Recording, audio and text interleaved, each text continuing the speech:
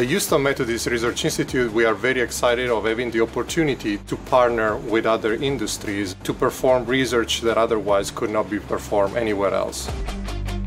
From when we started in the early 2018 our collaboration with the Houston Methodist Research Center, we defined together that the most severe space where it's possible to investigate the behavior of our composite material was the space.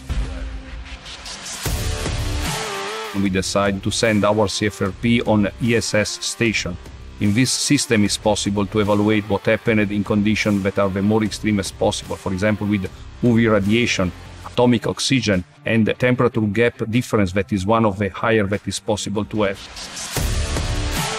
Automobile Lamborghini has a keen interest in testing their carbon fiber material on the International Space Station because it may set the foundation for 3D printed technologies farther down the road. For the same reason, the Methodists decided to send the material on the ISS station because also they needed to check what happened in terms of biocompatibility of this material in this extreme condition. This investigation will hopefully provide Automobile Lamborghini with insight on how to utilize their material beyond the automotive industry, as well as we hope that we will be able to leverage the same type of information for our research down here on Earth for biomedical applications.